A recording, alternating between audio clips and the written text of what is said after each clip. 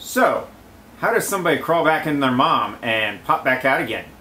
I don't know, but this guy named Jesus of Nazareth has something to say about that. Stay tuned.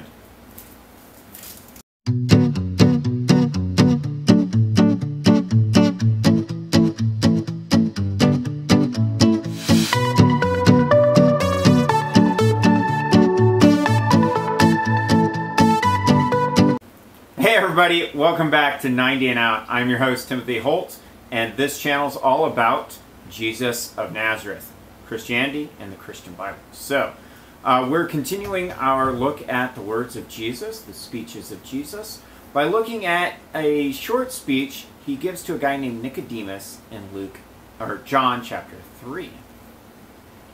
If you want the speech in its entirety, you can check out the link provided.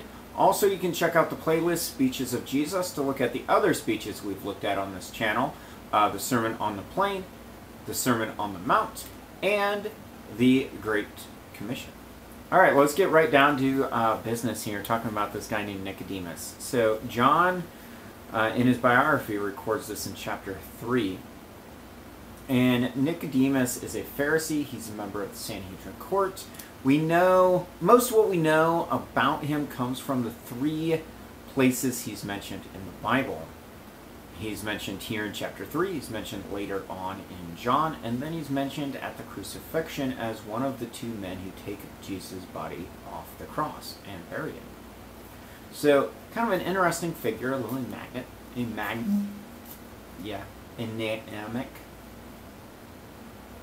But interesting nonetheless. We know he was married, he was an older man, and he had children.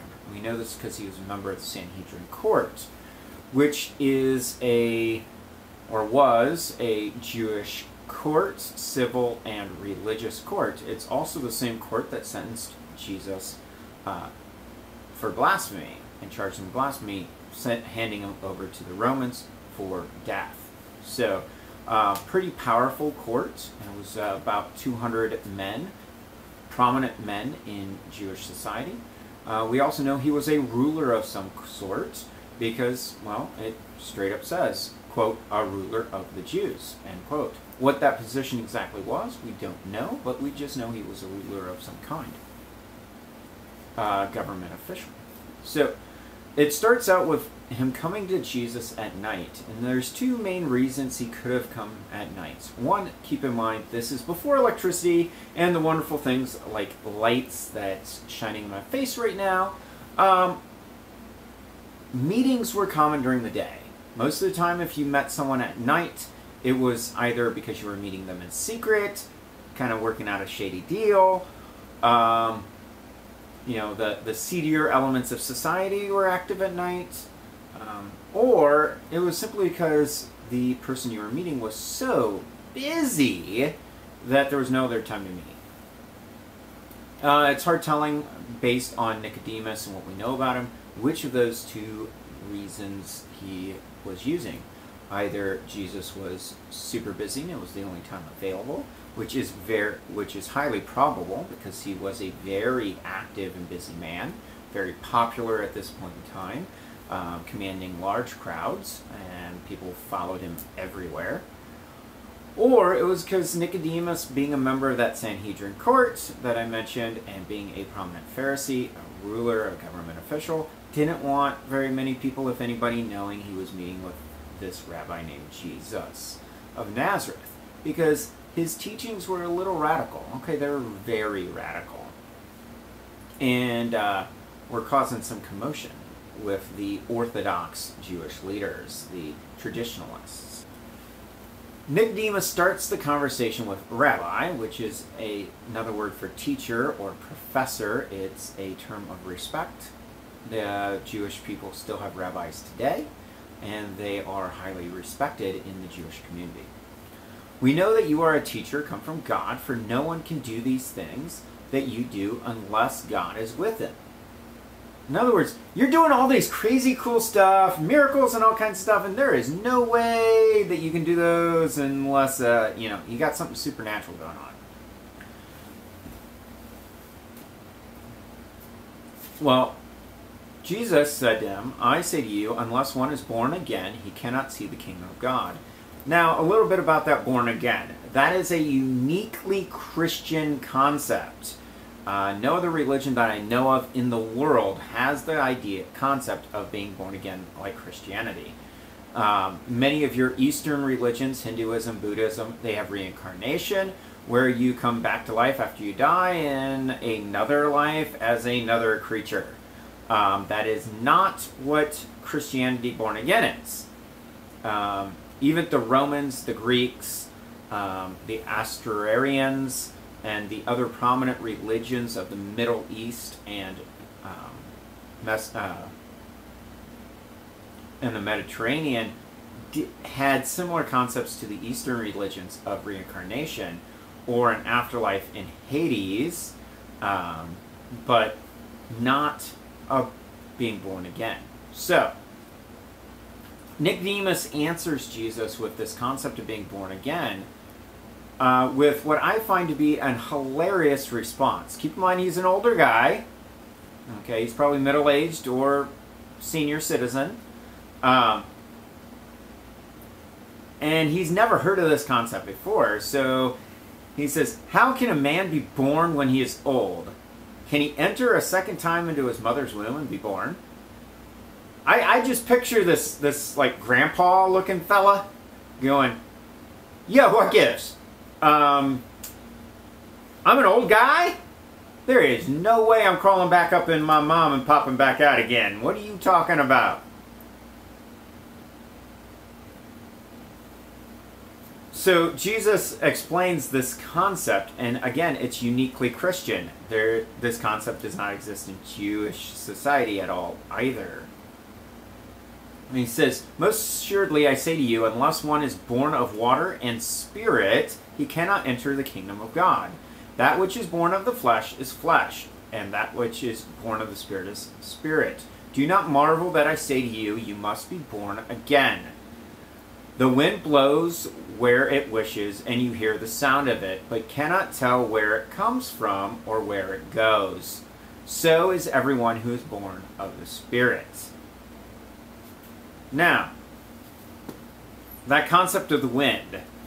Okay, there's an old DC Talk song that has a guy talking. I didn't look it up. I probably should have, but it's a pretty cool song. However, the guy who talks, he says, you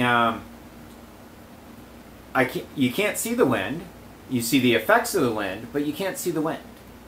And that's what Jesus is saying here. If you're born of flesh, we all have this disease. It's called humanity. You watching this video, me, we all have it. Every human has.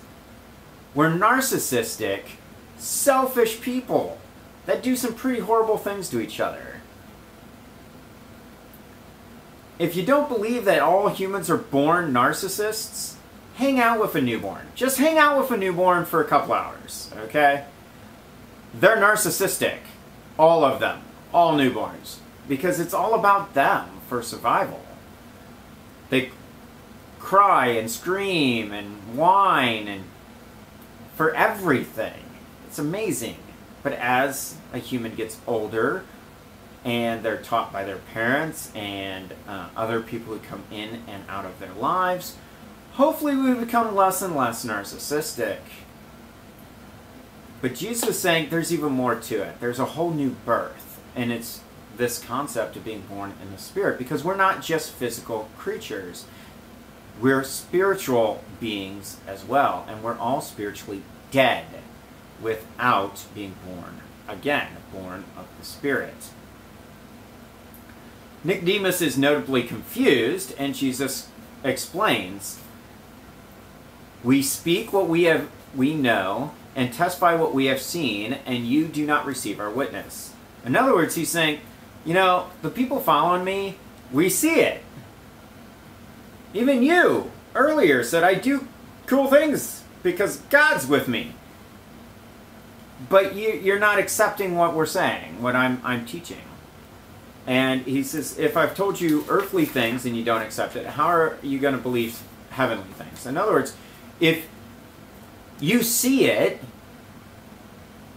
and you don't accept what you see, then how can you accept something you can't see? And the answer is you can't. Your eyes have to be opened. Okay? Then he goes into a description of his crucifixion, which is pretty interesting. He references Moses in the wilderness. Keep in mind we're talking Jewish history here, so Nicodemus would know exactly what Jesus was referring to. It's in Exodus if you want to check it out. Lifted up a serpent in the wilderness, so must the Son of Man be lifted up, referring to the crucifixion. What follows is arguably the most well-known scripture in all of Christianity. All the world, even non-Christians, mostly have probably heard this said once or twice or more. It is, in my opinion, the most quoted scripture verse ever. And the reason is because in one sentence, it quantifies all of Christianity. The whole thing. And it's John 3:16. For God so loved the world that he gave his only begotten Son, that whoever believes in him shall not perish, but have everlasting life.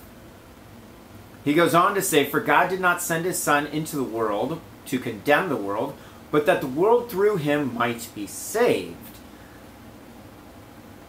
He who believes in him is not condemned, but he who, now pay attention, but he who does not believe is condemned already, because he has not believed in the name of the only begotten Son of God.